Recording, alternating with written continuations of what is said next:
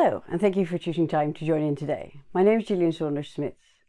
In this talk I want to make the case on why, when we as lecturers create and teach our courses, we should aim to create an inclusive, equitable environment by design, focusing on our students who, like me, identify as neurodiverse.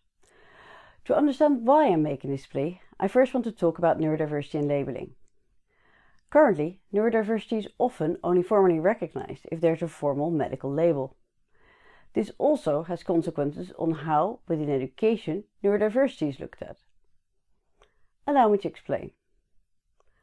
When higher education institutes talk about the support they have in place for neurodiverse students, they often only talk about students who not only have received a formal medical diagnosis, such as for instance ADHD, autism, dyslexia, anxiety or depression, but also who have chosen to disclose their condition and have decided to ask for reasonable, individual adjustments. This group, however, is only one part of the neurodiverse community and the part that is often most visible. Help for them is available, but even they will tell you that asking for and arranging this support is often a burdensome, repetitive journey that requires patience and energy on top of the daily coping with your limitations. The neurodiverse community, however, is much larger than those of us with formal labels. There is a large part of the neurodiverse community that does not need or have a diagnosis. If someone is still able to function, often using all their talents to compensate for having a brain that works differently from most, they live their lives happily, but tiredly. Happily, that is, until they reach the point that they can also no longer cope and either seek help before getting stuck or hit the proverbial wall and are forced to get help. That is, if there's help available, as not all conditions are universally recognized and the waiting list to get diagnosed and get help are very long in this post-COVID era. Although genetic factors definitely also play a role, many psychologists will tell you that many diagnoses would not have happened or happen much later in life if the environmental factors which surround people would have been more inclusive. Education and the educational environment are such environmental factors. In addition, there's a third group. Students with labels who choose not to disclose and students who suspect they may have a condition but who choose not to get diagnosed. Why? Because sadly, having a label and disclosing a label is not without its consequences. There is a risk of being disparaged by others, not taken seriously, or being excluded because of a poorly informed public opinion.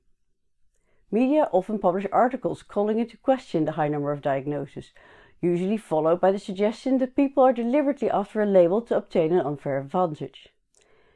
These kind of opinions are extremely painful to experience if you've been diagnosed and need additional accommodations to function. As anyone with a formal neurodiverse diagnosis will know, the road to getting diagnosed and getting help is a long one, and once diagnosed, we are not magically cured, we just have to learn to adjust our lives accordingly. We are grateful for even small accommodations, as life is hard enough. Getting a formal medical diagnosis can also have other consequences. Depending on where in the world you live, you may face exclusion or higher premiums when buying insurance, additional medical checks when getting a driving license, or, when also on medication, tons of paperwork when you need to cross a border, or knowing you will fail random roadside drug tests and need to always be prepared to prove your innocence. These students accept that not getting diagnosed or not disclosing makes life harder for them, but the question is, at what cost?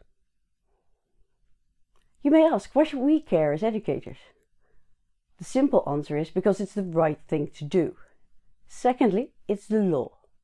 Based on the UN Convention on the Rights of People with Disabilities, these students are entitled to enjoy the same education as their neurotypical classmates with the same chances of success. And if those arguments are not convincing enough, there is also a substantial economic argument to be made. Most people are unaware that an estimated 15 to 20% of the world's population are neurodivergent. In addition, there is research that indicates that within engineering education, neurodivergents are overrepresented, meaning that more than 25% of our students, and likely also our colleagues, are neurodivergent. That is at least 1 in every 4 engineering students. All students with an above-average intelligence who have made it through secondary education, who we have admitted into our degree programs, and who we are responsible for. At the time when the world is short of engineers to help solve the challenges that lie ahead of us, we cannot afford to allow a potential of 25% of our students to fail because our education and our educational environment is not inclusive and supportive enough. And who knows? The 75% neurotypical students may benefit too. Label or no label, what all these students have in common is that daily functioning in life costs them much more energy than others. They are the first to run into problems if the environmental conditions around them are not ideal. Put differently, they are the canaries in the mine of our programs in terms of studyability and study climate. Most of us educators, including myself until a few years ago, are often not even aware of the unintended exclusion that may occur due to our lack of awareness and knowledge of how to design inclusive engineering education and education spaces.